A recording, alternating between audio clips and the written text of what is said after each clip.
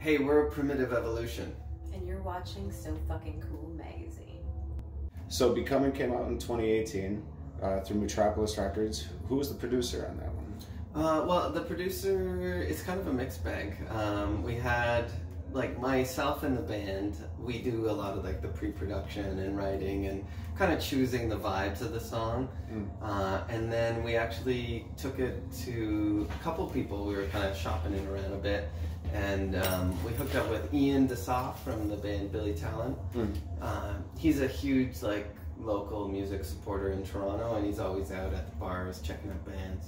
And Stu and him actually go way back to, like, the early days of Billy Talent, when Stu used to run, well, he still does run Play Dead Called, and they used to print all the Billy Talent shirts and stuff. So those guys go, like, back to the early beginnings of that band. So Ian's always kind of been interested in the band, and we finally sent him some stuff from Becoming, which he, like, really responded well to, and we started working on a couple tracks. So we did some co-writing with him, and he produced, like, 3 songs on the record. So it was really nice to, like, kind of get a chance to collaborate with someone like that, and he was amazing to work with. Yeah. Now, how is the reception of Becoming in the States? Actually, well, this is our first tour. We're about to find out. Yeah. Oh, so yeah. This is your first time ever in the States, period? We did a small run 6 years ago. Oh, wow. On our last record cycle. Wow. So this is our first time supporting Becoming in the States, which we're really excited to finally do. Since we released the record, we've literally been scouring the earth for bands to tour with. So it just kind of took this long to get a tour going that was with the right people and the right bands. Sure. Yeah. So finally, we're here to support it. Yeah. Now, do you guys plan on going to Europe after this, or? We hope so. Yeah. Again, it's the same thing where it's like, you just gotta, like, kind of pound the pavement and find whatever you can, or find a band that wants to take you out, or hook up with some people that can promote you over there. Sure. Yeah, absolutely. So how's the evolution, like, what is the evolution of the songwriting process? Because I know, like, actually listening to your music, you know, you're not afraid to kind of dive into the darker topics of human life. And you know, I was just kind of wondering, because you've had almost a 10-year career now. Yeah. You know, kind of how has that process of songwriting kind of changed for you? You know? Right.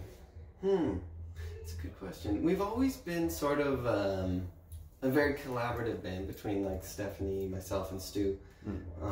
So we'll jam a lot. Like, usually a song will start in a jam of some sort.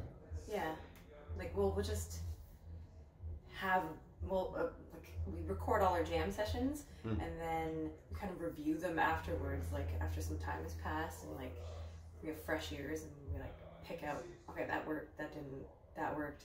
Okay, let's make it a song. Like, it's kind of methodical, actually. You're just pulling things and putting them together, and then... Yeah, we'll have, like, you know, maybe, like, 5 hours of recorded jams, and then we'll just, like sift through them and find all the good riffs, and then pull those, and then we'll build songs out of those the riffs that we thought were cool, essentially. And then we kind of, maybe it's like sort of like the way Tool writes, where, like, we sort of finish the song or build an idea, and then we write the lyrics and melody to that piece that we created. It's very rare that I'll write, like, lyrics before the music or something like that. So, and we've always done it that way. On this record, there was, like, because we did a couple co-writes with Ian, and we sort of, like, took a different approach a few times, where, like, Stu would make a bunch of beats on his computer, and he would just bring, like, hey, I made, like, 6 different beats yesterday, like, let's see if any of these work. And so we just kind of play the beat on repeat, and then, like, Steph would just jam. That's how we wrote The Beauty, actually. It was just Stu just made that drum beat, threw it up on the computer, and then Steph just started kind of chugging along, and then it would just kind of, like, it's one of those songs that just happens, which is always nice, when they just kind of, like, the universe just gives you the shit, and it's just like, and you don't really realize what's happened, or it just kind of just comes out of you. So those are, like, the songs where, you know, that they should go on the record. Like you can tell right away if it's a good song for you or not. So I find that's where we kind of start, and then once we've got the vibe fleshed out, then I'll start working with melody and lyrics and just pulling stuff that kind of like whatever I'm feeling, or just kind of, I guess a lot of our songs are reflections on myself and humanity, I think. Sort of fits in with the concept. Like the one thing we all decided on for the record is like what we wanted to talk about in the content. So it kind of became like, let's imagine that we're not from Earth, and we're like an alien race that's descended upon it, and how like we feel that we don't belong in this culture. Viewing the world from an outside perspective. Yeah, and it's like that feeling of being an outsider. Yeah. Yeah, like it's something that you've said before. Like, in jokes or whatever, you'll be like, I feel like I don't belong in this world, or like you just see someone walking their dog and picking up their poop, and like, what if aliens landed right now and they saw that interaction? What would they think? Who would they think is the master there? Like, what is humanity, and why do we often feel so different from a lot of the rest of society? And so it was kind of like a lot of Becoming talks about that, and like what are we becoming, or what have we become, and the process of all of that as a whole, and almost written from an outside perspective, like looking down into us.